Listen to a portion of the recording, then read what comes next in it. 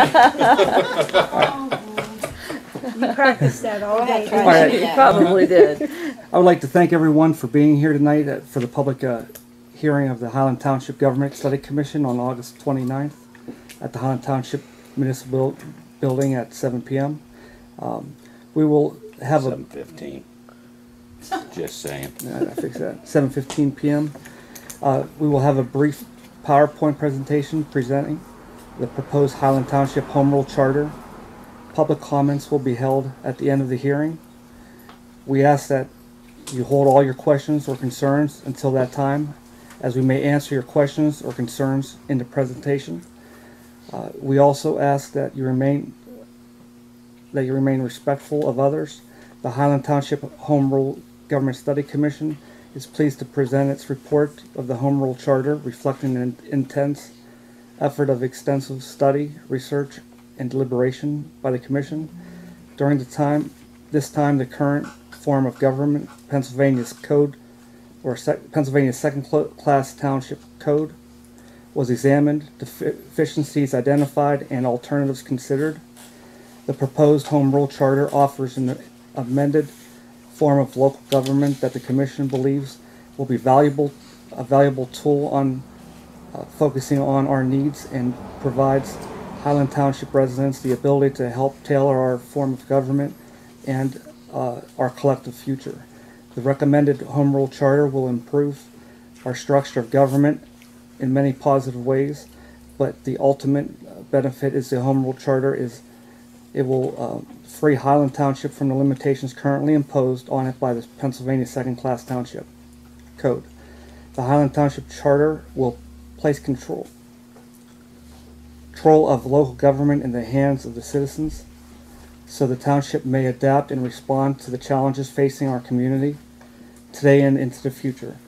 The Commission expresses its appreciation to all those who assisted in the Commission's work, including but not limited to Grant Township, Cash, Seldef, Chad Nicholson, and Natalie Long are here with us tonight. We are grateful for the trust that the voters have placed in us, and hope for that they will appreciate and embrace the product of our work and study. We will now begin with the prayer from Judy Orzetti, followed by the Pledge of Allegiance. Dear Lord, guide us through this time of writing the charter for Highland Township. Help us to make what is wrong right and what was missing found. Be with us all tonight and grant us your blessings. Amen. Amen. I pledge allegiance to the flag of the United States of America and to the republic for which it stands, one nation, under God, indivisible, with liberty and justice for all.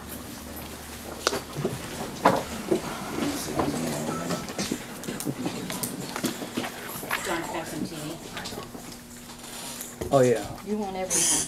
I want to watch TV. Drinks here. That's what I'm good. I'm gonna have to come over there and do it though. Yeah, I right now have the straight line coming up. Oh, okay. This thing better work. Well, if not, we skip it. Oh, we can straight it. Move to B. It's okay. Hey, we're doing the best we can do. I know. That's it. I know.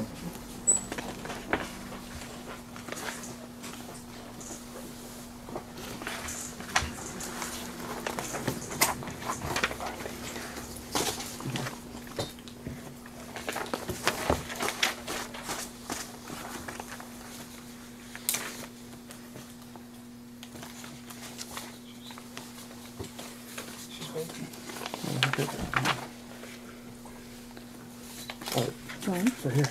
Yeah. It was in front of him. I was wondering why. Now we're into our introductions now. Told you we were in You're page first. 2. Roll call, John. Okay, I'm not following. Roll call. Oh, I'm sorry. Okay. All right. I'd like the commissioners to state their name and here. John Gurris here. Lloyd Jillings here. Amy Beers here. Judy Orzetti here. Matt Vaughn here. Bill Evner here. Misty Edinger here.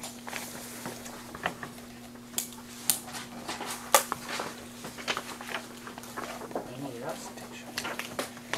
All right, now we're going to do a presentation. I think we're starting with. Okay. A history lesson. Townships were established based on convenient local geographical boundaries within the borders of the 67 encompassing Pennsylvania counties, and typically vary in size from 6 to 40 square miles. There are two classifications of townships, first class and second class. Highland Township currently operates as a second class township and has rules that were given to us by Pennsylvania. A second class township typically has 3 supervisors.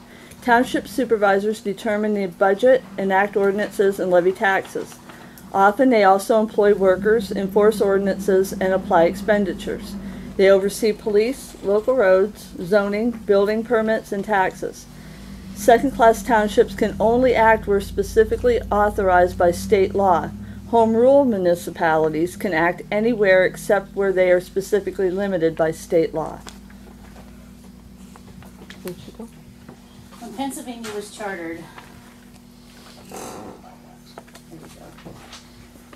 in 1681, its proprietor William Penn was given the power to create counties, towns, and other municipalities, and the legislator was given sovereignty over them. Abuse of legislative and interference in local matters in the 19th century led to prohibition of special and local laws in the Constitution of 1874. Early in the 20th century, the concept of municipal home rule spread across the United States.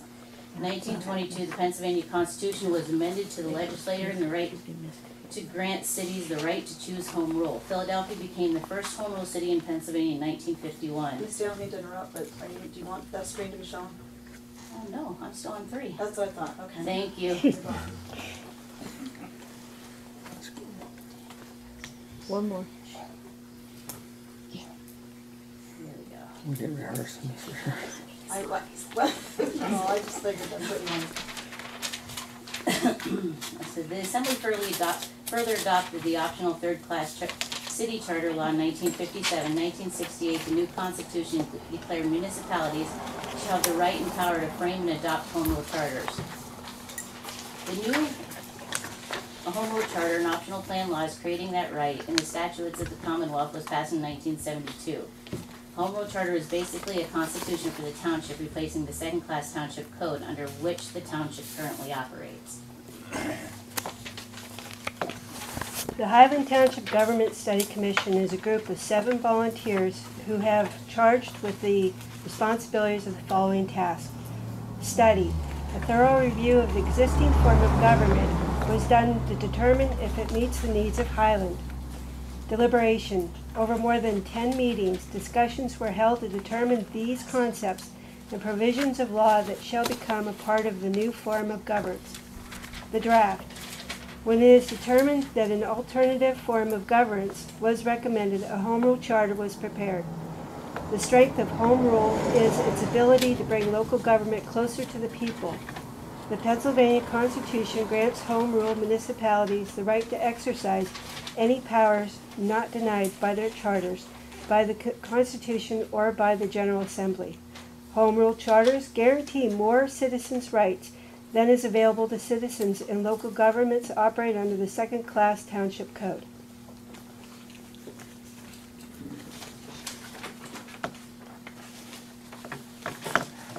This is our timeline of what we've done so far. On 5/24, we had our first meeting. We retained CELDEF and formed 3 different committees. On June 2nd, we formalized our study and we had a conference call with Grant Township. On 6/23, we consolidated those individual studies. 7/18, we had a meeting with Highland supervisors. On 7/21, we planned for our first public hearing. 7/31, we had a public hearing on our charter. 8/4, we voted on the charter and began writing it. Stop. Sorry.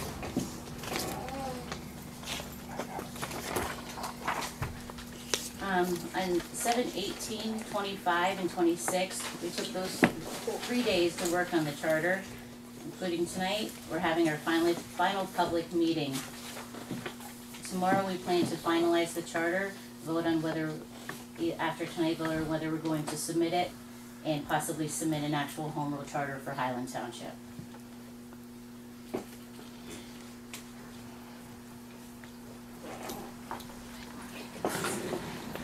The Highland Township Study Commission has put a great deal of effort into studying the various forms of government that could be available to the residents of Highland Township, familiarizing themselves with the Pennsylvania Second-Class Township Code, the Pennsylvania Constitution, and the United States Constitution.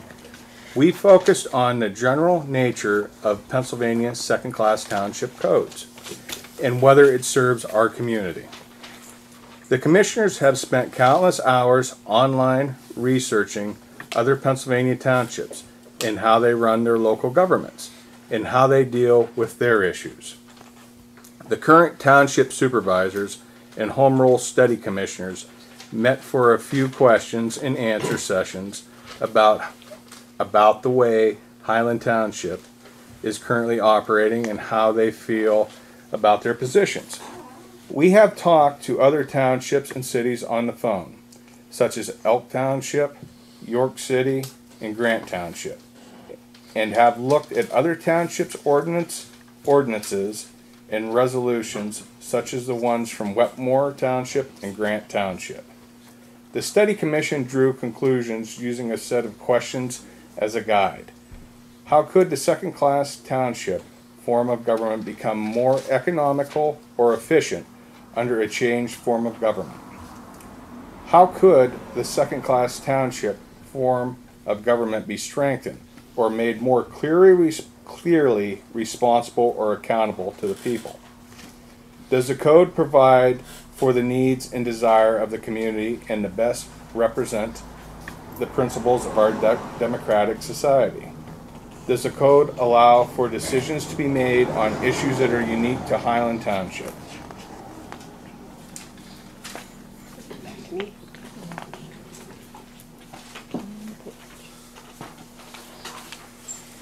Ways the Pennsylvania Second-Class Township Code is adequate. In Article 5, Section 607, the Second-Class Township Code states that the Board of Supervisors shall be charged with the general governance of the township and the execution of legislative, executive, and administrative powers in order to ensure sound fiscal management and secure the health, safety, and welfare of the citizens of the township. By electing a Board of Supervisors made up of township residents with an understanding of local needs, we can ensure the best possible governance of Highland Township. Having a secretary, a chairman, a tax collector, auditors, and a Board of Supervisors, the ongoing and daily needs of the township seemed reasonable and adequate to all 7 of us. Quite a few practical processes in the second-class code were found to be just adequate, but largely we unanimously found the code to be a one-size-fits-all document. What's wrong with the code?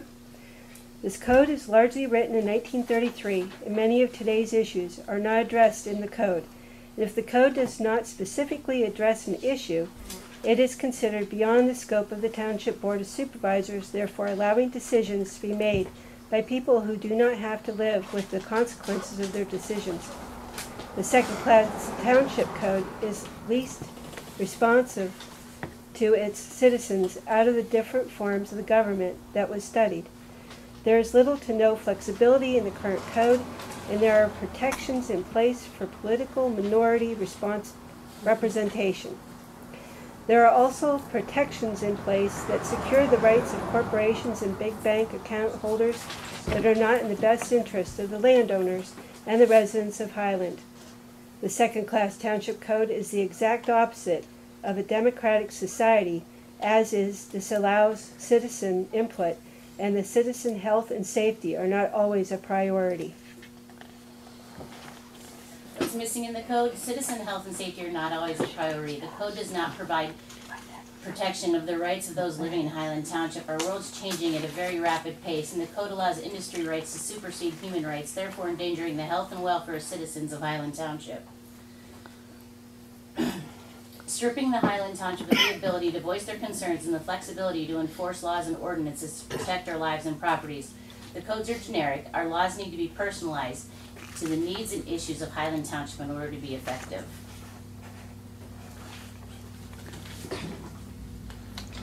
Conclusion of the study. The Pennsylvania Second-Class Township Code is adequate to run day-to-day operations of Highland Township. But the Elected Government Study Commission agreed that there were some deficiencies.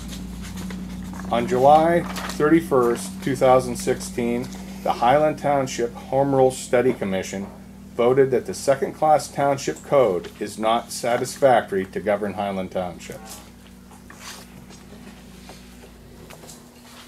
Overview of the proposed charter versus the second-class township code. The proposed Home Rule Charter allows the people of Highland Township to exercise a level of democracy unavailable through the PA Second-Class Township Code. The Charter is a deeply American act of self-governance and is rights-based, meaning that the people who have this right to self-governance that is acknowledged in the United States and Pennsylvania Constitutions make that a reality in the community where they live. The second-class township code is based on a relatively arbitrary decisions of the Pennsylvania legislature applying a one-size-fits-all approach for governance in over 1,000 Pennsylvania communities. A form of government that is rights-based and adopted by the people of Highland Township provides an unparalleled opportunity to participate in the democratic process such as charter amendment through initiative. These processes that are not currently available to us under the second-class township code provides the people of Highland Township the tools they need to make decisions and change laws and policies that may have a profound effect on our lives. The similarity between the current and proposed Highland Township government. The number of supervisors, 3. Continuance of staff positions, roles such as secretary, treasurer, roadmaster, solicitor, accountants and auditors, and tax collector. Continuance of custodial functions such as fire prevention, roads, streets and bridges, street lights, public buildings. The current tax structure will be maintained and no new taxes will be levied by the adoption of the charter. Differences between the current and proposed Highland Township governments. Supervisor's term of office will be 4 years. Vacancies. If any vacancy occurs on the Board of Supervisors, the remaining supervisors shall appoint a successor who appeared on the ballot for the position of supervisor in Highland Township at the most recent election for supervisor within the township. The appointment of any supervisor should only be effective until the next available primary, municipal, or general election, in which time a new supervisor shall be elected to fill the original vacancy for the remainder of the term. Upon the failure of the Board of Supervisors to make an appointment within 30 days after the vacancy occurs, the vacancy shall be filled at the next available primary, municipal, or general election. All residents will have their inalienable and fundamental rights enumerated in a Bill of Rights, including the right to be fairly taxed. Township voters may exercise initiative powers to amend the charter, and they will have the right to protect the charter or constitution by direct action. An emergency town meeting provision will allow township voters to consider temporary ordinances to protect the township from imminent threats of health, safety, or welfare. Summary of finances. The attached overview and summary is our budget. I'd like to bring special attention to the overview and how we currently are under budget by more than $5,000. Most of our funding has come from generous donations, recycling projects, and fundraisers. Our biggest expense to date has come from advertising. On November 8, 2016, you will see the following question on the ballot. Shall the Home Rule Charter contained in the report dated August 30, 2016 of the Highland Township Government Study Commission prepared in accordance with the Home Rule Charter and optional plans law, be adopted by Highland Township.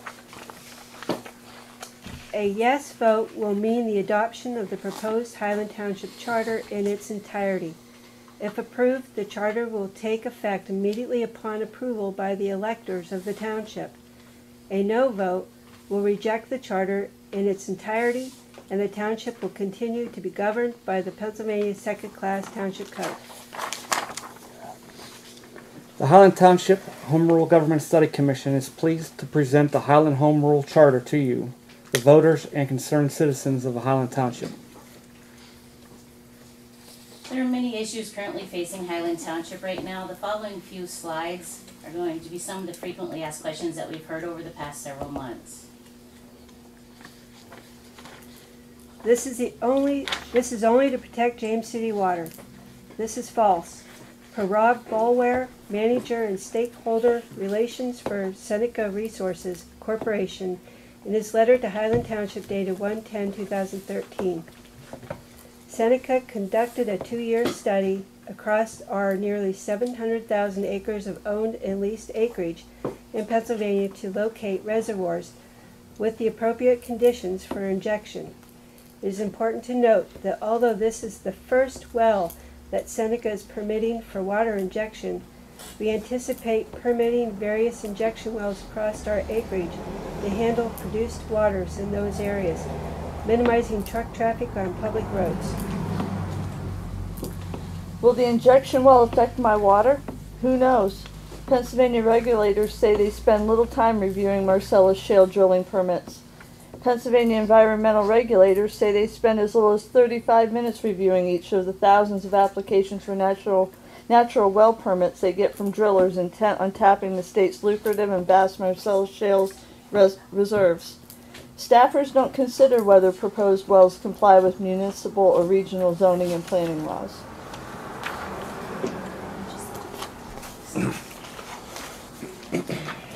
Will the home rule raise my taxes? No. No new taxes will be levied or raised by this charter. Highland Home Rule Charter, Article 1, Section 107 states, all residents of Highland Township possess the right to be fairly and equally taxed. That shall include, but not be limited to, the right to be assessed taxes which do not exceed the rates previously established by the township for the township by the Local Tax Enabling Act and the Second-Class Township Code. What is a commissioner? A volunteer, neighbor, a resident, or community of your community that has a keen focus on keeping an open mind, being willing to compromise, and getting feedback on ideas from individuals experienced in local government operations. Per the Home Rule in Pennsylvania Handbook, published by the Pennsylvania Department of Community and Economic Development, a study of the Home Rule experience found study commissioners tended to be long-term residents of their communities, although they represented a wide range of occupations. Most were above average levels from their community in educational attainment and occupation status. Members were heavily involved in civic organizations, and 1/3 held some appointment or elected position in local government. What happens to the Government Study Commission after the November 8, 2016 vote? The Commission is discharged. The Commission is discharged after the referendum. Before it's discharged, the Commission should prepare a final financial report for the township. All records, tapes, reports, minutes, or other written documents must be turned over to the township secretary. All right, at this time, we'd like to open the meeting to public comment.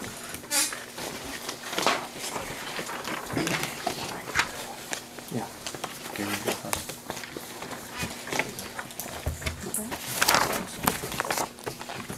I have someone.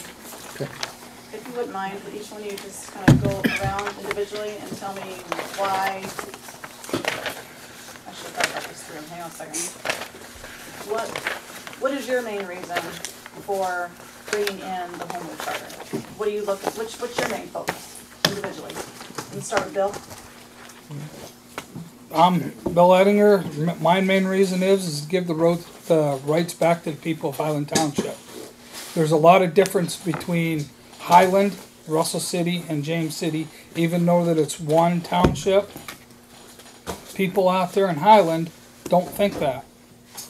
There's a lot of controversies against Highland, Russell City, and James City. We're trying to make it all one group instead of this, and Can you give me an this. example? Like, there was a couple questions that was really brought up to us by a couple of people from Highland when we had our meeting out there, is they wanted to go district. Why should our taxes be raised up there if something happens to James City Water? Their taxes is not going to be raised, just like ours. That's why we have in here fairly taxed. Because they're complaining that they're paying for like the roads out there. They're saying that their roads need plowed more. James City's comes first.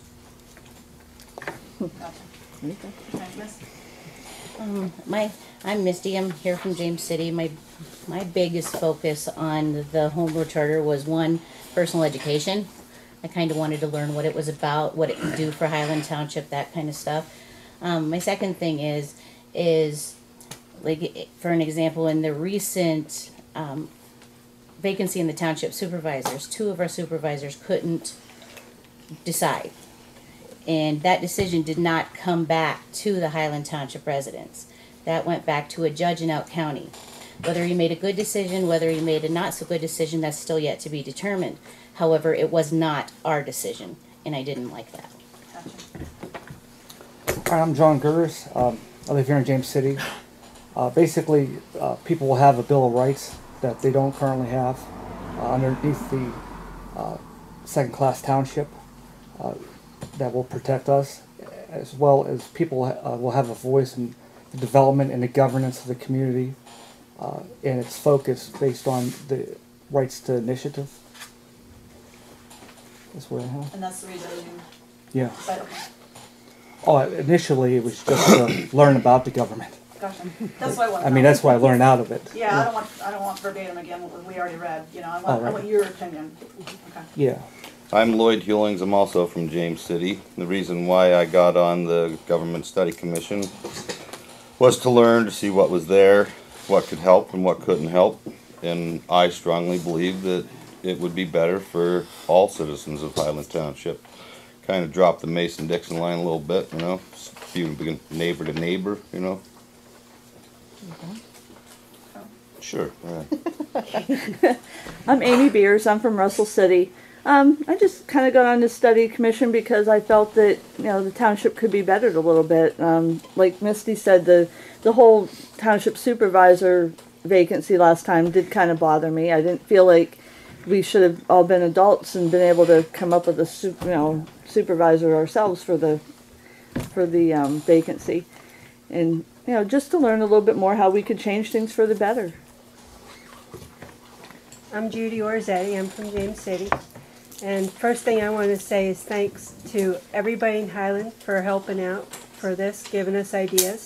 And I also want to thank every single person sitting up here. I wasn't voted in. I was put in place because of Aaron got a job, and would really like to have seen someone from Highland sit in my stead. However, that didn't happen, so here I am. This is not the first time that I looked into home rule. The first time was in the 90s, and I thought it was very interesting how we can actually work our government. And now, going through this, learning from PSATs and Chad, and seeing how being it put in place can actually help the townships. After studying like Grant Township and Elk Township, and seeing how they were actually run with the home rule, and was very impressed. And I think this can help all of the citizens and also support the supervisors too. That's my opinion. My name's Matt Vaughn. I'm from James City. The reason why I got involved in the Home Rule Study Commission is because mainly a lot of people have said to me that they're scared to come up to a township meeting because of all the fighting and everything that happens up here. And I thought by getting this in and getting people more of a say in what they can do in our township, that would ease and we'd kind of end the bickering in Highland Township. If we come up to a meeting up here, we should be able to be heard. We should all get along because we all are one in this township. And that's the main reason why I got involved in this. Okay, thanks, everybody. You're welcome. You're welcome.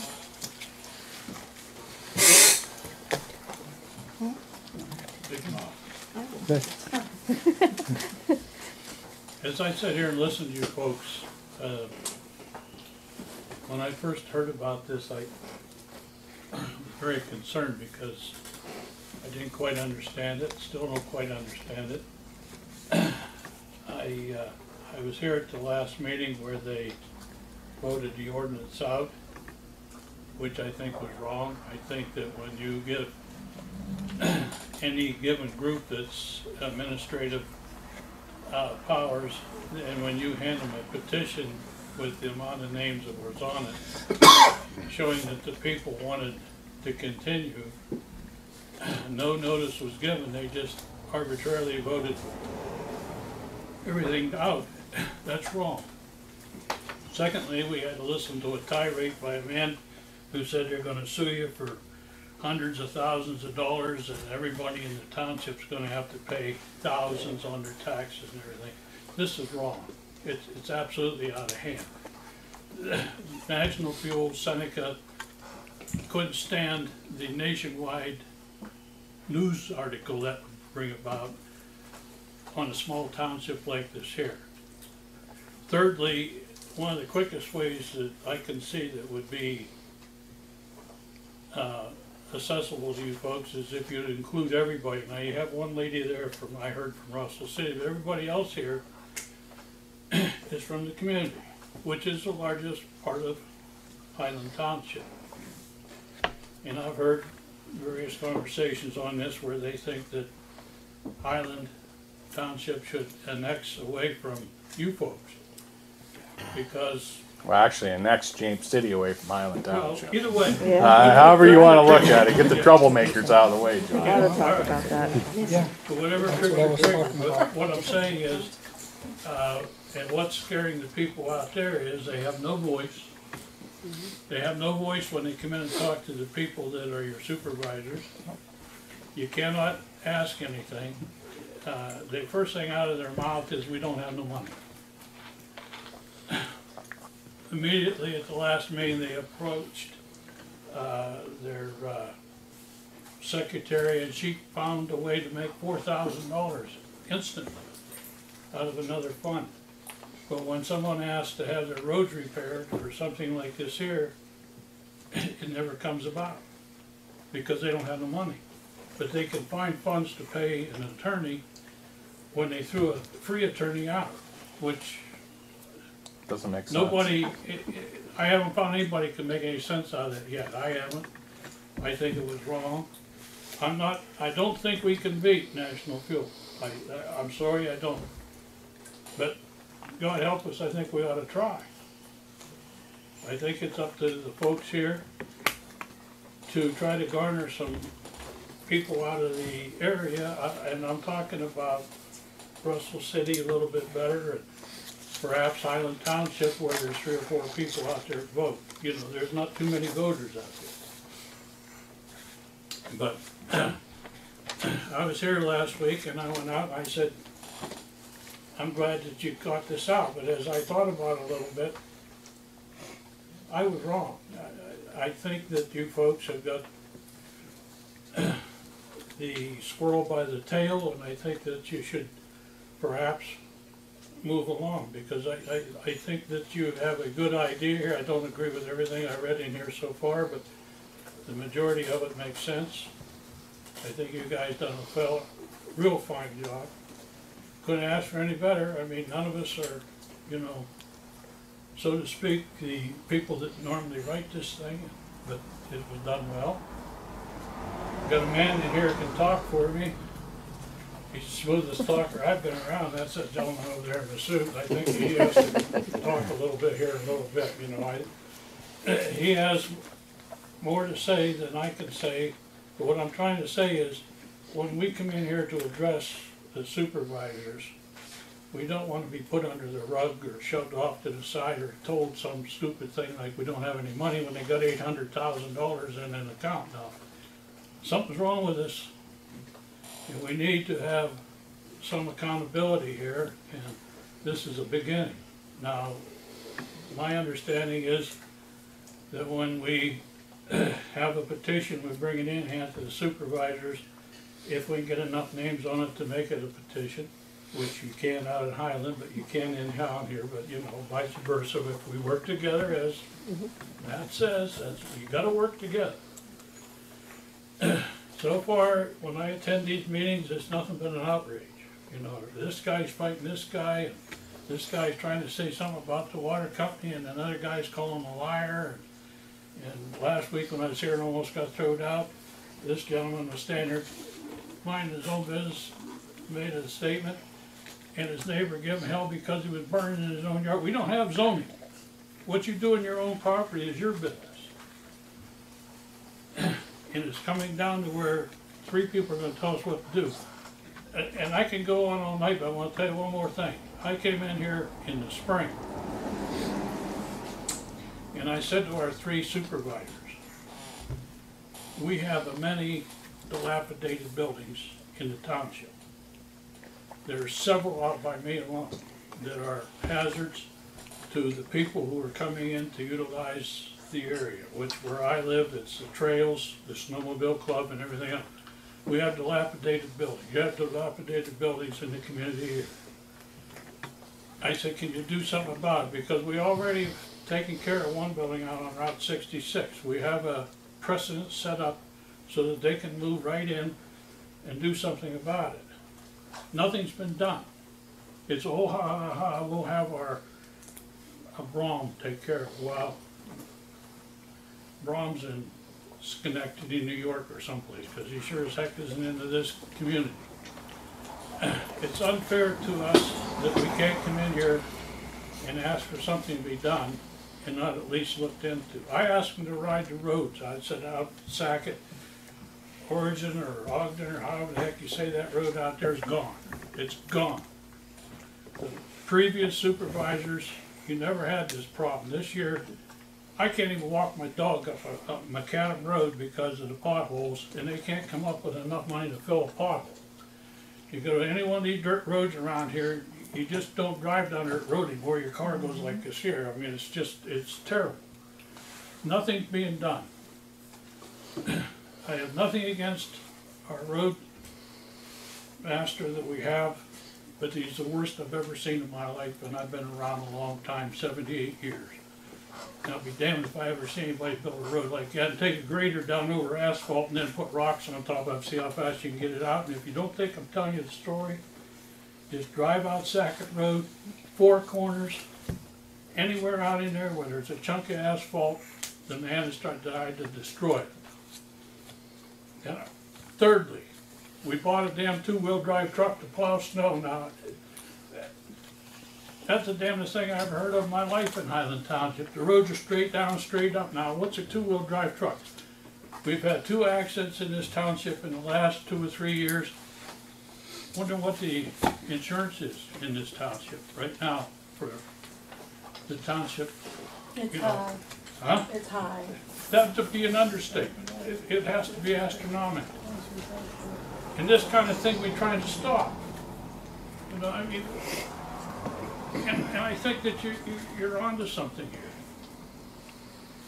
And I'm going to do my best to convince my people out at Highland to vote for you. But you haven't done enough out there because people are scared of you because they think the only thing you're trying to do is stop this well in here, and I know it's not. I know it's not. But you have the people convinced who don't know what you're talking about and are afraid to come in. People are afraid to attend these places in here because it's a war in here usually. Now it's very nice and calm in here tonight. God bless you. Thank you. Thanks, John. That, yeah. Diane Hester. I think the Highland Township is unique in that we're all here to recreate. We're simple people. We're here to vacation. It's always been a nice, enjoyable place to visit and live. And I don't think the people here ask for much. I think they just want everything maintained and to enjoy their nice, quiet life. And we've always had that. But lately our township has gotten a reputation of being rowdy, hard to deal with. Our supervisors are, appointed because of all these problems, and we need to change that perception. We need to take the fear out. The fear of these big companies that sees us as somebody to railroad. And I think by having a home rule committee like you and whoever else gets involved shows everybody that as a township we're functioning and that we're clear-headed and we can lead and we can get rid of the fear because we're being proactive. We're addressing the issues, we're doing something about them, we've got a plan in place, and everybody can relax and just function as a community. So I wanted to give you a lot of kudos for that, and I'm really rooting for you, and I hope that this all works because we need it. Thank you. Thank you very much.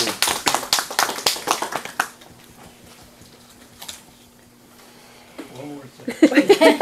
Really, Mrs. Bester, the way you should say that is, instead of rooting for us, we're rooting for all of us. Because that's what we're doing this for, is for That's all what of I us meant. in Yeah, Highland it's nice to see it Township. in the hands of the citizens and not a government that's just gonna get rid of any ordinance and wanna get rid of because it suits them, not us. Thank you, hon. That, to me, is yielding a hammer and causing a lot of fear. And we can't have that in a small community like this.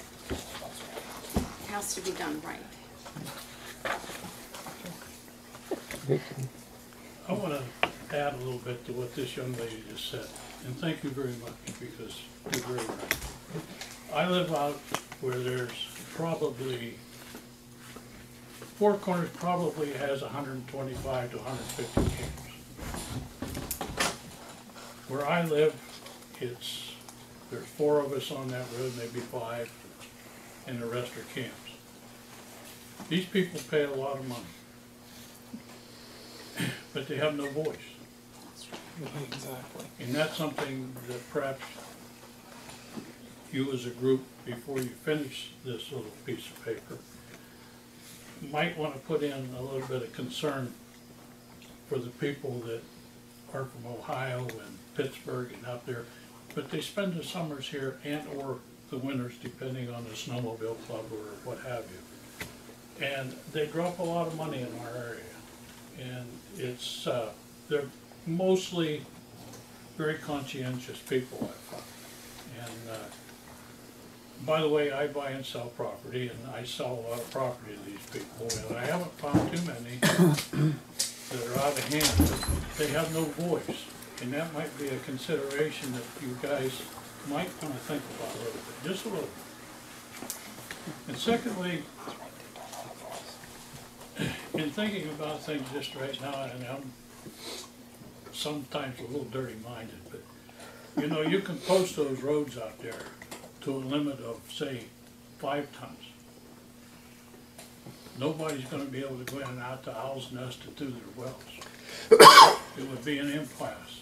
They can't do it. I'm just saying, if they want to play a little dirty, the township can play a little dirty.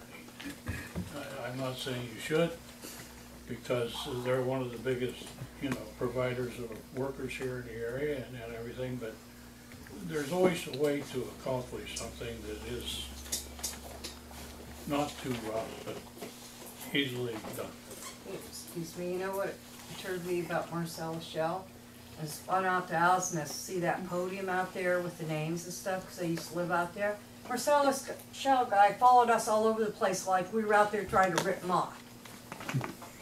Wanted to know what our business was. Well, Stuff like that.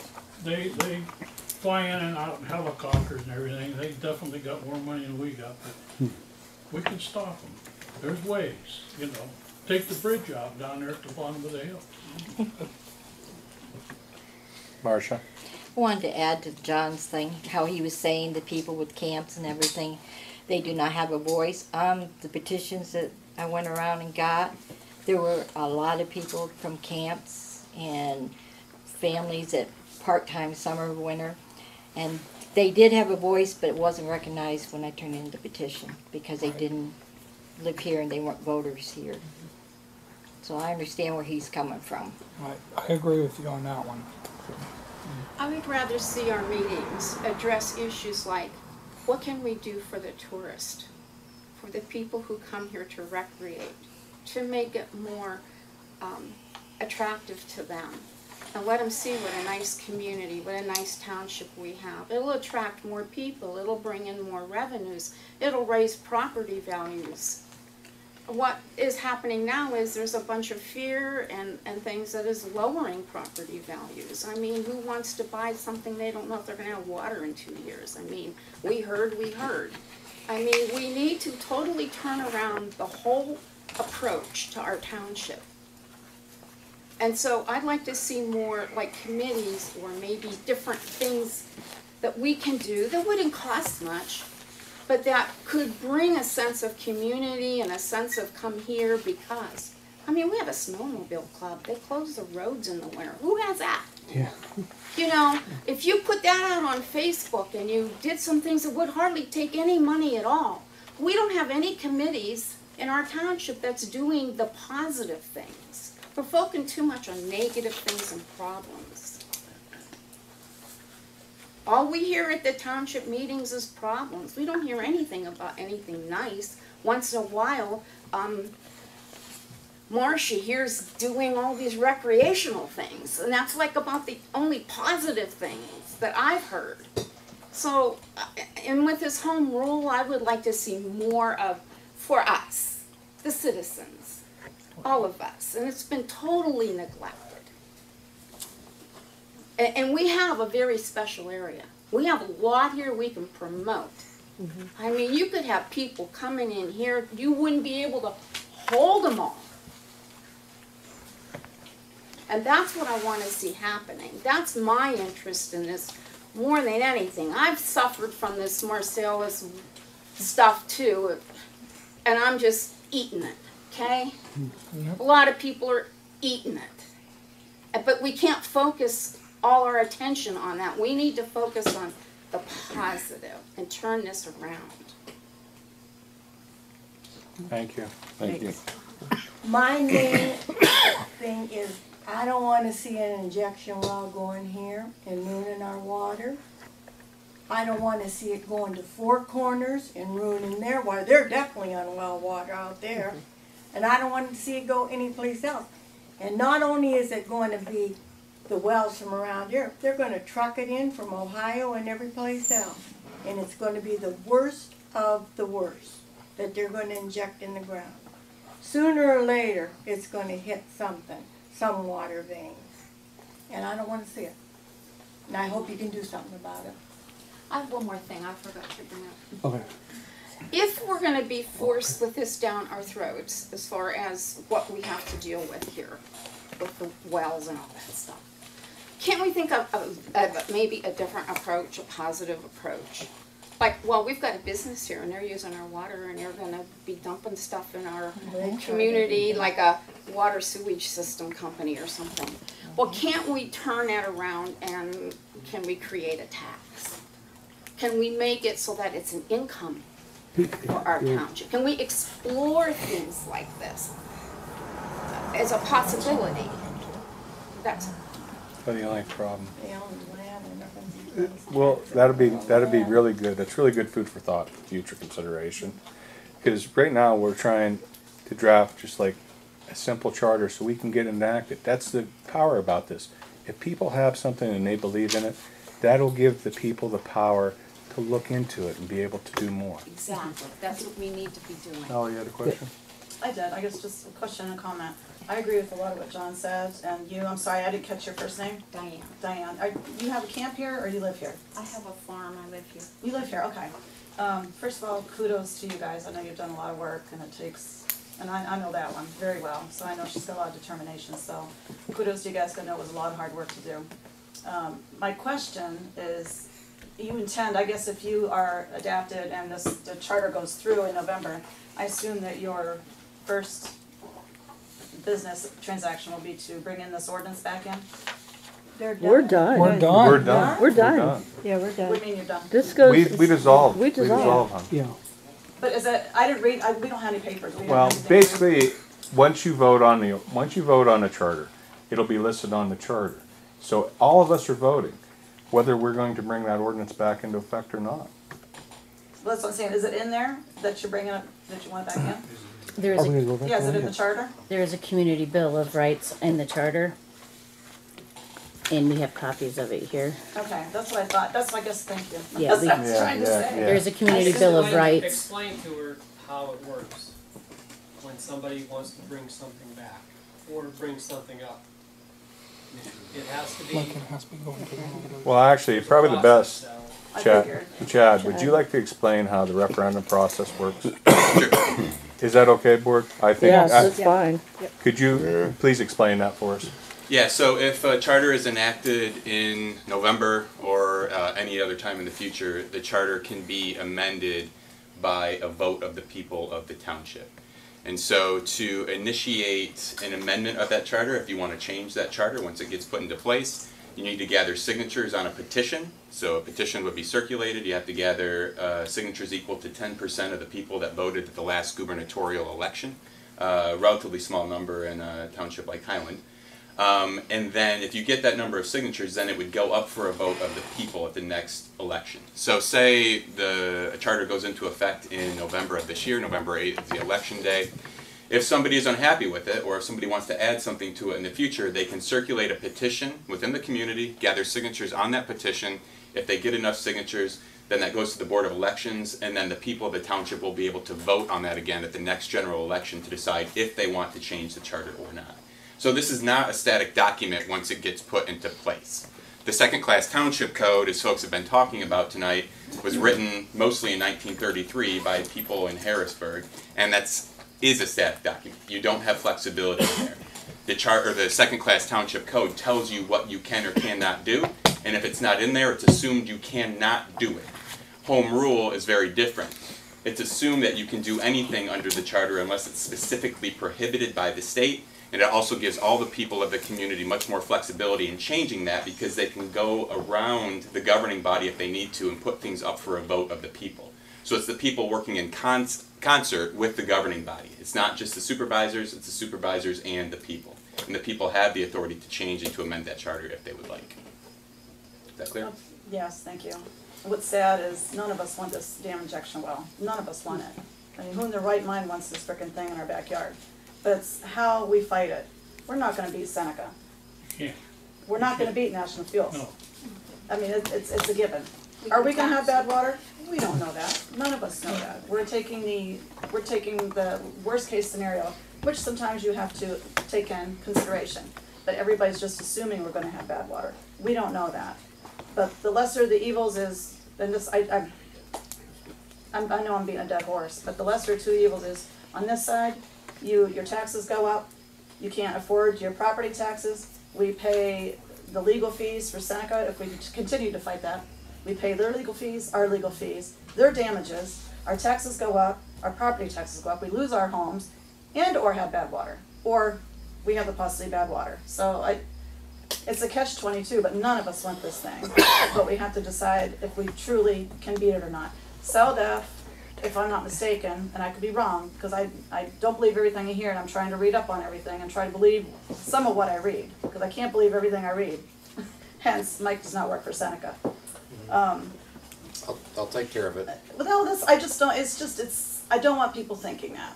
I'll take care of it. But I'm glad he rescinded his vote, so that helped, you know. Fair enough. So, but that's just an example, I'm sorry, but that's just an example that everything you read cannot be taken for true. But I lost my train of thought, I was gonna say something. Shit, oh well, that's fine, but it's just sad, because none of us want that. And I've lived in this community since I was 5 years old. And our families were, this was a close, beautiful, tight-knit community. I remember the community center, you know, we had all the events, anybody who has been here this long knows that. You know, my parents are just rolling in their graves right now, I guarantee it. And it shouldn't be this way. None of us want it, but we have to fight it the right way, and we have to fight it legally, SELDF, legally. And that's the problem. The ordinance is illegal. I want to know something. Now, maybe I'm wrong, but this is what I want to know. The meeting that Cash and the authority were supposed to have in August with the judge, did we not sit and listen to this lawyer say that she was going to rescind this, that she would have nothing to do with it and she would throw it out? Yet, 2 days later, we seen in the paper where Grant Township was allowed to have that interveners where they changed, went your thing down. Am I mistaken, or what am I trying to say? Am I right? Yeah. Natalie, you want to take it? This is lawyer. That question and the legality. Okay, well maybe I'll go ahead and talk about the first question and just take them in order. Hi, my name's Natalie Long. I'm an attorney with the Community Environmental... Sally Peterson. Sorry? Sally Peterson. Good to meet you, Ms. Peterson. I'm an attorney with the Community Environmental Legal Defense Fund. And your comment as to the legality of the ordinance, there are a couple of different things that I think it's worth pointing out just from the attorney's perspective. First, no one actually adjudicated the legality of the ordinance. The ordinance wasn't actually, there wasn't a decision actually reached on it. So we don't know what the court would have said or what the judge would have said. So we can only speculate. So it's actually a misnomer to call it illegal because we don't know. No one ever had a chance to actually make a decision on that. The second sort of thing that I think from a basis in the law that really needs to be considered is the question of what people's rights are and what people are actually willing to do in order to be able to defend those rights, and how deep a belief goes as to whether or not a people and a community actually have that right or not. And that's something that goes more to the heart of what the law actually is and how the law actually works with people or for people or against people. If there is a fundamental right for people to actually govern themselves, which is the basis for our entire system of government, if we actually believe that we have that right, then that's something that we have to actually exercise and we have to drive it into law, otherwise it is taken from us. And that's what a Bill of Rights in this sense actually does for people. It allows them the vehicle to exercise a right that perhaps we always had and maybe we forgot and it languished and it was taken from us. Correct. Or right. perhaps it's something that we never even got a chance to really exercise. Who knows? Right, that I understand. Yeah. And so this is something that when we're talking about litigating and arguing for a right to local self-government, it's not only a legal question, it's also a political question and a moral one for people, whether or not they actually believe they have the right to govern the place where they live, as opposed to being governed by a decision made by a board of directors who knows how far away. So this is something that I think goes much deeper than perhaps your initial comment might suggest. I hope maybe I've been able to shed some light on that. A little. I understand exactly what you're saying and agree as far as the Bill of Rights. I want $1 million. I'm not going to get it. If you worked hard and fought for it, you might. It's a little harder than that, but I'm working on it. But it doesn't come quite that way. But I think you know what I'm saying. We all want a certain thing. It doesn't mean we're going to get it. We could strive to get it. It just is. Let me ask you this. Sure. How many of these injection wells, is it just Grant that you have fought for?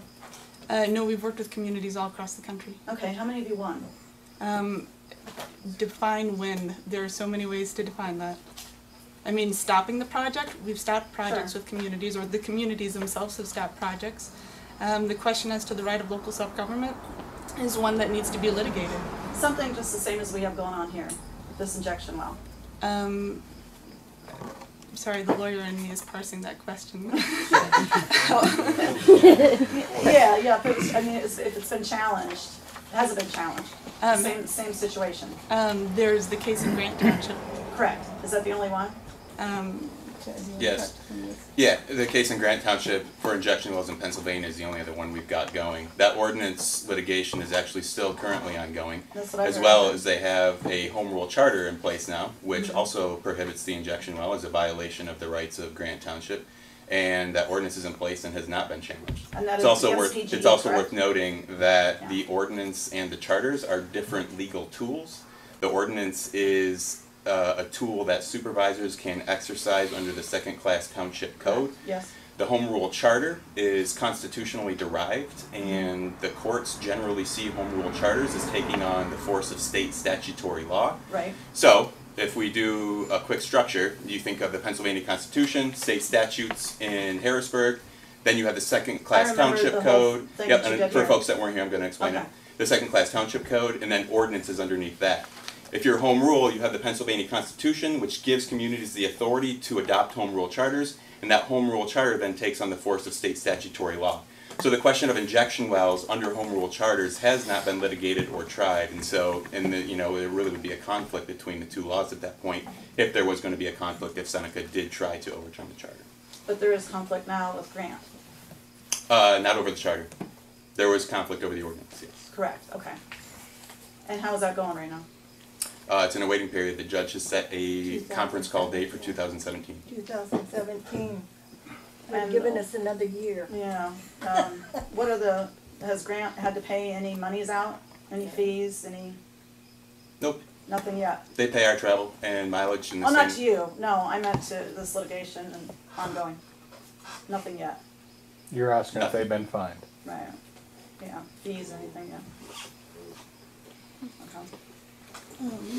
Could you repeat your question as well, because I forgot what I even had. Listen, Gary. No, what I said was, had the supervisors waited a month and let Cash and the rest of them, we'd be in the same boat as Grant Township, and we could have waited until 217.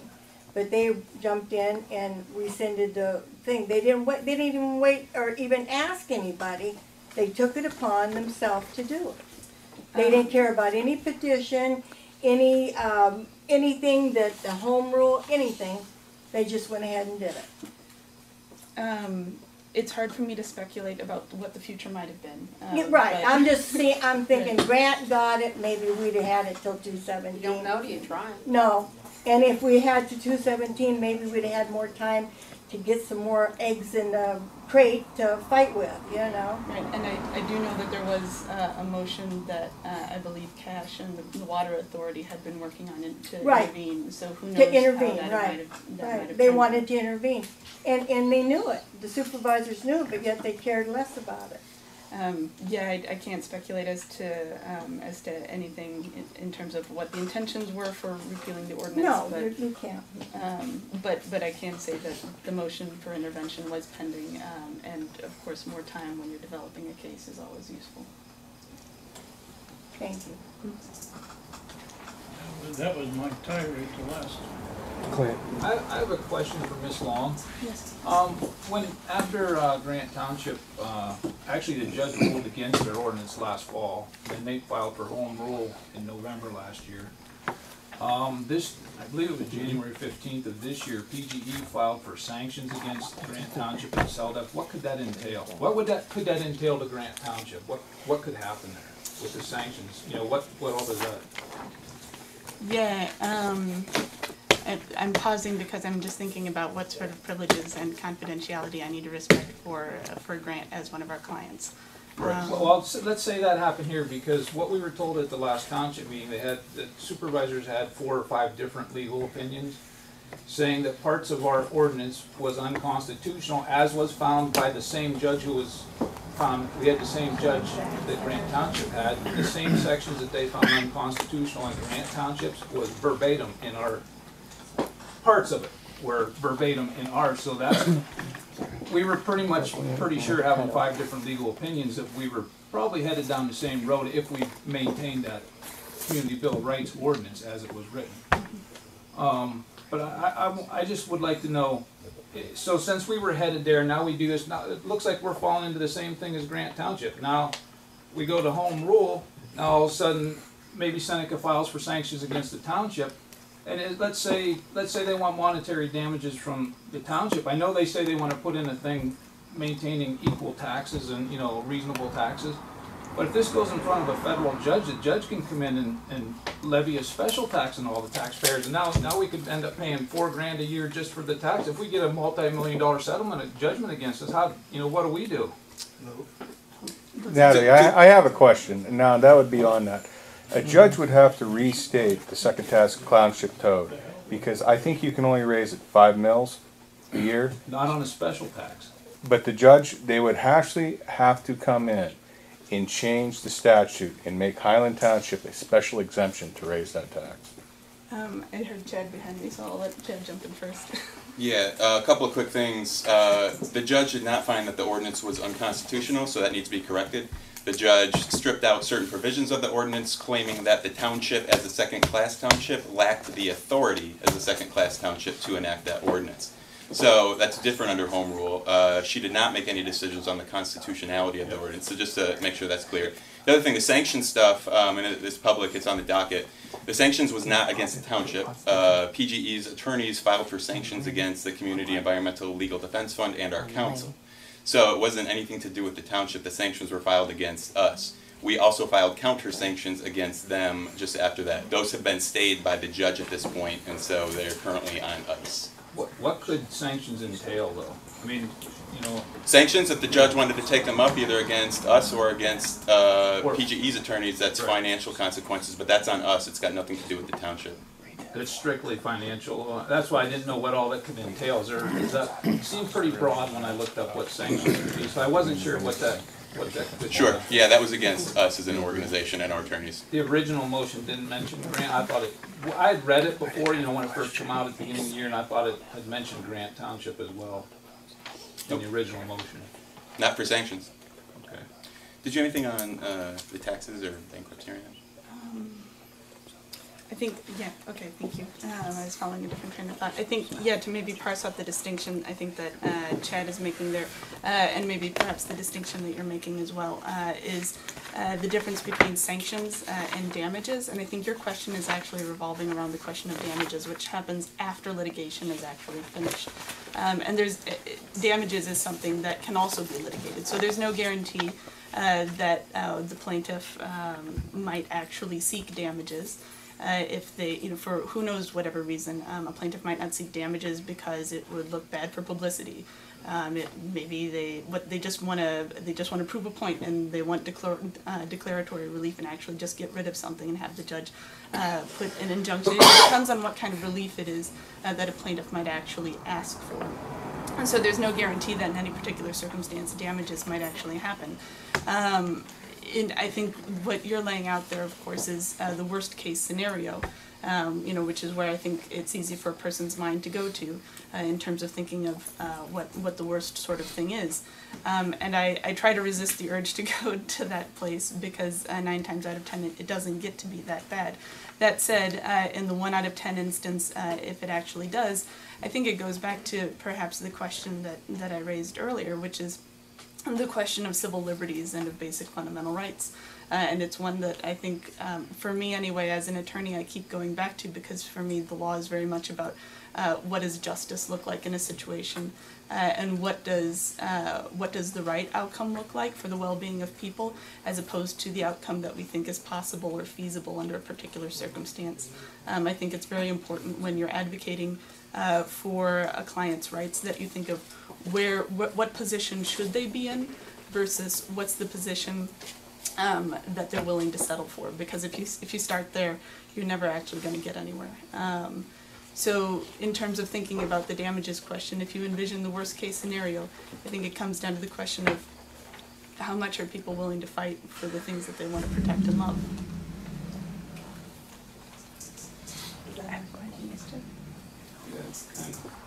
Natalie, I'm sorry, go ahead, Trudy. I have a question about attorneys. Are they all the same? Do they learn the same law, or is there like a constitutional law, Mosaic law, different laws, you know, tax laws, or you know, like they talk to 5 different attorneys. Are they all the same, or? No, no, they're not. Different attorneys often specialize in different things. There are also general practitioners who do general sorts of work, sort of community-based lawyering, things like that. And there are also attorneys that work for justice-related issues. I think you could say that there's a line of attorneys who are very concerned about questions of justice as regards to community and individuals and human rights and civil rights. So those tend to be the civil rights attorneys, the constitutional law attorneys, things like that. Natalie, if Cash or the Highland Township Municipal Authority would have got granted intervener status, they would have took over the ward on the fight on our problem with Seneca. Or they would have had equal footing, even if the township decided to bail out of it.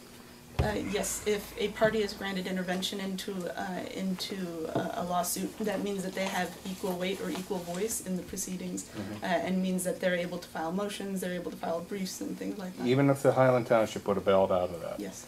And to me, that's what the sad part and why we're up here trying to talk about this is. If we would have waited, we would have had a non-profit taking on the fight in a municipal water authority that barely has nothing. We wouldn't even have our township being sued.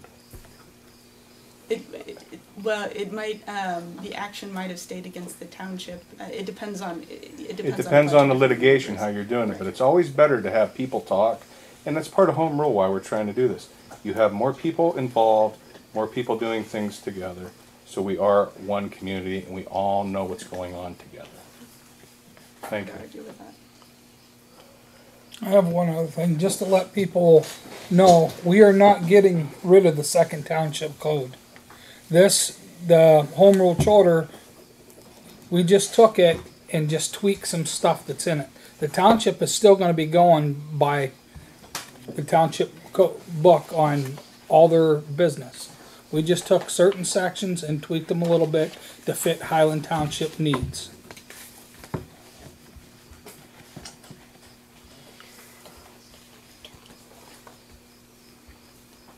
Any other questions? John.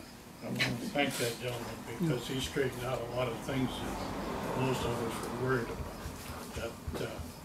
That was a very good question. I couldn't even come close to what he just.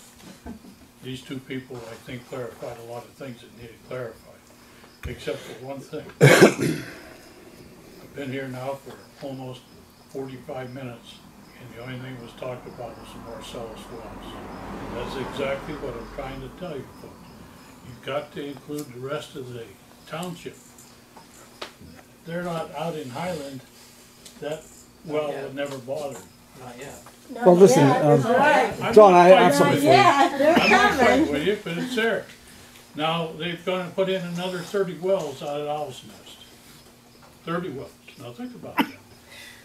And why in the world couldn't they put a well out there that would take the water? I think they're trying to get a permit to take one out now. Well, Yeah, this is only going to be, why couldn't this will only be the first one, and then there's going to be very, I was just wondering, were you here for the presentation when we showed about the vacancies and how we're changing that and those other things? The whole meeting hasn't been about the injection well. I was just making sure you were here. Meeting, but the last 45 minutes, ma'am, has been Well, solely on them are the questions that were brought up. That seems to be the questions of the meeting. This is what I'm trying to tell you. The people from out of your area come in here, and that's what they hear. They don't want to hear Well, if they have an the issue or whole a question, time. I we'll bring it understand up. what you're Yeah. saying, and that's Well, why I'm standing. John, this is only going to be the first one, and there's going to be a lot more to come. A geologist in PA wrote, and I have the PowerPoint at home, but it says that to cover Pennsylvania's need for injection wells, they would need at least 27 to 32 by the year 2017. Now, one nice thing is that we found that misinformation is being played a lot here. Like in the newspaper on the day of August 10th, it stated that there's 100 Class 2 wells in Highland and 700 in All County. And it was also mentioned here at that meeting by one of the supervisors. But the fact is there's only one There's none right now because those are different Class 2 injection wells. Those are not Class 2D injection wells. There's only 6 in PA right now. Yeah. And like I said, once they get the one in, you know, they're going to get more in. And PA is pushing to get at least 27 to 32 injection wells in by 2017. They were, I mean, that was just so you don't have to pay to get it taken somewhere else, because now the DEP doesn't allow them to put them into the river, the waste. They don't allow them to put it into sanitary sewer systems or dumps. What I'm not versed on is, If it's so safe, I wonder why. I want to say one more thing. Now shut up, I promise. A camp in Highland Township right now with just a water well and an outhouse are selling more than most property in James City. They're higher. 2-bedroom camp and a half with just a water well are bringing anywhere from 25 to 50 grand with an outhouse. Now think about that a little bit. Now think about this, say the next proposed well was right next to that Camp. that camp. The guy would jump for It would joy. go from What are you 50,000 talking to 0, you know. about? It would jump for joy. Right. Certainly. And I'm just trying to tell you that the property values are escalating in our township because the people, like this lady said there, are moving into this area and they want a camp here. They want a camp. They did have a place to pitch a tent down at Russell City, but they took that out because of the pipeline. So, you know, there's a lot of influx of people coming in. There's a lot of money floating around here, and what I'm trying to say to you is, let's get this meeting going. There's copies up there. Because I think you're gonna make it. I don't see how you can lose. I think we need you people, definitely. It's not these people, it's us. Well, it's these people that put it together. Home rule is for. The Sacrifice Township, but yeah, you can actually go Get to. those in town. No, the best place to go down to Gobbler's office. They'll give them to you. Yeah, that. So you need a copy? Yeah. Well, it's Second Class Township, but I told Mr. Farnsworth, best place you can go down to Matt Gobbler's office. That's the best way to get it. I think I handed all the ones I Yeah, had out. we had some extra copies and they're already gone. When will we see the whole lineup of what you guys have done? We have a Tomorrow? draft charter available this evening.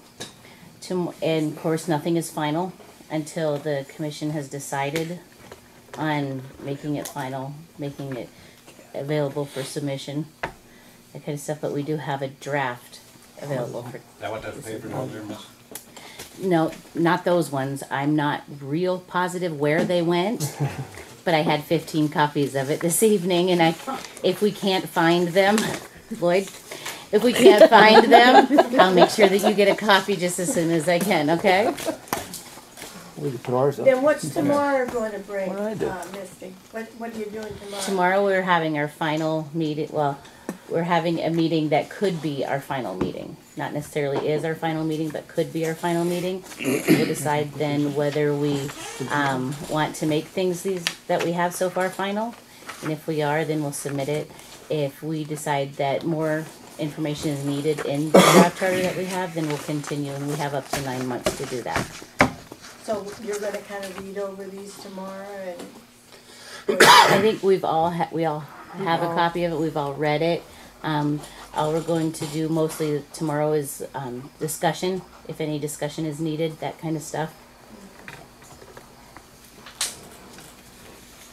I think it's a good time to encourage. I think we had a good public comment. I think everybody's done. I just have one little thing I prepared Go ahead. and I'd like to read it. I have something, and this is a personal opinion. This in no way reflects on the Home Rule Charter Committee. Again, this is just my personal thing. It says, we the people are having a big wake-up call here in Highland Township. Our rights given in the Pennsylvania Constitution recognizes that all power is inherent in the people and all free governments are founded in their authority and instituted for their peace, safety, and happiness. Article 1/27 says the people have a right to clean air pure water into the preservation of natural, scenic, historic, and aesthetic values in the environment. That's right in our Pennsylvania Constitution. However, our rights seem to be getting stripped away. Apparently, some think that corporations have rights over us as humanity. Those of us that watch TV, listen to the radio, read the newspaper, and get information from the internet should realize that our environment is in very grave danger. Yes, I know that we need oil, gas, and other energy resources. However, we need people and corporations to look at the bigger picture, not the short-term gains. They should be responsive and accountable for their actions, not just slapped with a fine, which, in the end, we pay for anyway. The news is full of tragedies, such as drought, flood, earthquakes, air pollution, and water pollution, which has caused damage to our environment, including these type 2 injection wells that they'd like to put in here. This injection well is used to push, most injection wells are used to push brine water in to extract fossil fuel out of another well. The type of injection well that Seneca is proposing here is one that is used to dump toxic waste. Completely different types of wells, including brine water and other chemicals that are harmful for humanity. This is all under pressure. This injection well will be placed approximately half a mile from the water source of James City. As another citizen pointed out not so long ago at the regular meeting of Highland Township supervisors, it's not the actual injection well that should be taking all of our attention. It's the unplugged wells, the orphan wells, or the wells that have been plugged many years ago but methods that are no longer considered safe, that have the greatest potential for immediate failure. These wells are hidden all over our wooded areas in Highland Township, Jones Township, Wetmore Township, Kane, and clean across the state. These are in the same woods that most of us have grown up in, played in as children, have vacationed in. These are the woods that we've inherited from our parents and will pass on to our children. Don't leave it up to our children to clean up and pay for the mess that we have allowed to be created in our own backyard. Fracking fluid or brine water is a toxic brew that consists of multiple chemicals. Industry can pick from a menu of up to 600 different kinds. Typically, 5 to 10 chemicals are used in a single frack job, but a well can be fracked multiple times, and each gas play consists of tens to hundreds of thousands of wells, driving up the number of chemicals ultimately used. Many fracking chemicals are protected from disclosure under trade secret exemptions. Studies of fracking waste have identified formaldehyde, acidic acids, boric acids, among hundreds of other chemicals. For each frac, 80 to 300 tons of chemicals may be used. They're all selected from a menu of, again, up to 600 different chemicals. Though the composition of most fracking chemicals remains protected from disclosure through various trade secret exemptions under the state and federal law, scientists have analyzed fracking fluid and have identified volatile organic compounds called VOCs. These are benzene, toluene, xylene, and things I can't even pronounce, all of which are significant dangers to human health and welfare. The industry says it's misleading to suggest that 600 plus chemicals are used in fracking operations, since only a small percentage of this number is actually used per well. But this one well model is the biggest misrepresentation of all. Fracking operations in a gas play typically consist of many thousands of wells. Cumulative impacts are what matter. No technology currently exists to make wells safe. Here are some of the numbers from reports released by drilling giants Schlumberger, Archer Oil and Gas, Southwest Energy, and the Society of Petroleum Engineers. Around 5% of oil and gas leaks leak immediately, and up to 6 of them will fail over 60% of them will fail over a 30-year time period. More than half of them will fail within 30 years. 35% of all oil and gas wells are currently leaking tonight, right now.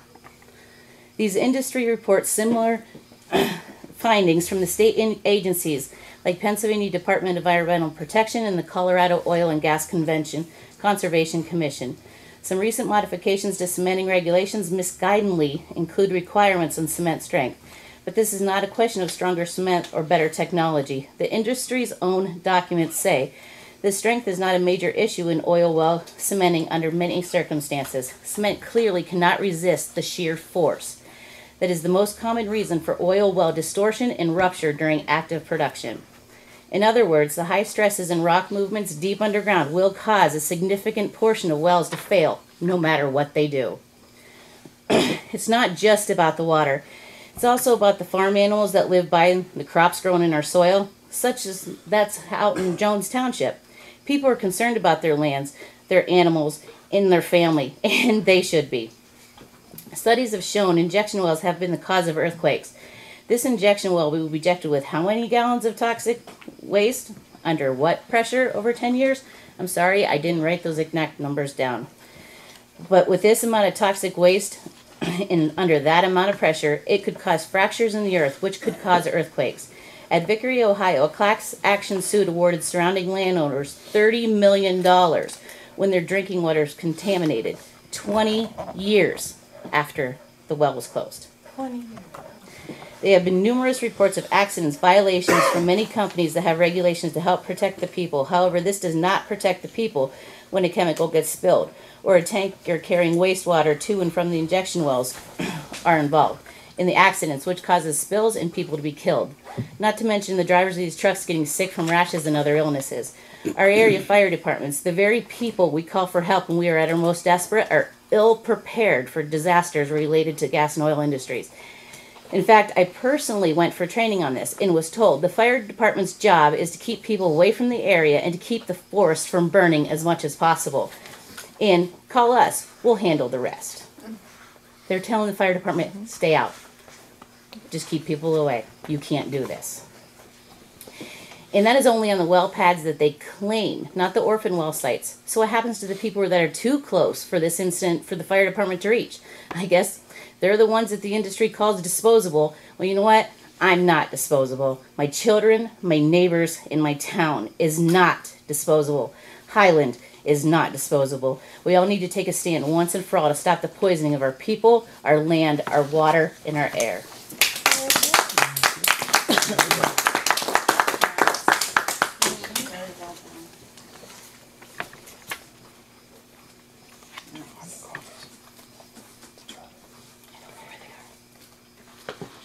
That's all I have. Okay. I did find the charters, so I'm going to make them up. Yeah, so I'll make up the page. There's 9 pages to it. Yeah. Yeah.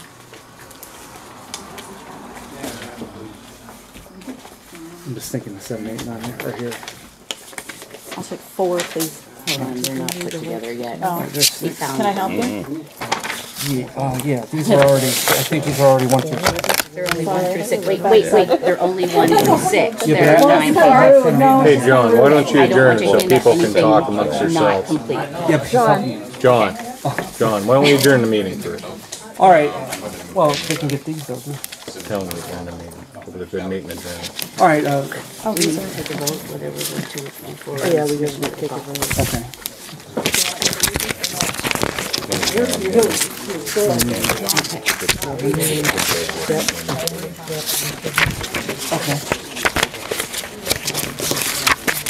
All right. Do it then. We have to take a vote. Make a motion that we vote on whether we move forward with this charter in the fall. Okay. I make that motion, I'll second that motion. All in favor? You know what? What are we? All right, we're going to make a motion to, We're going to make a motion to accept the charter right now and not move on to the fall and rule on whether we're going to commence with the charter. Wait.